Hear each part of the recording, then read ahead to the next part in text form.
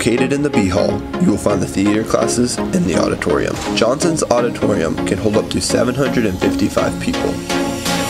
The auditorium has a lighting system, orchestra pit, curtain system, a control booth, and a large stage.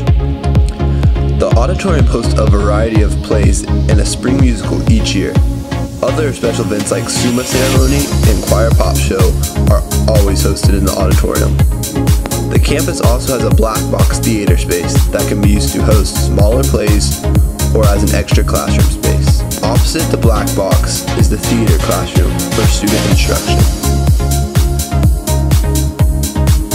The workshop is where students working in theater tech can build sets. Near the auditorium is the costume closet, dressing room of makeup, mirrors, and a storage area for props that the students call Narnia. There's also a green room, a space for actors to relax before performances.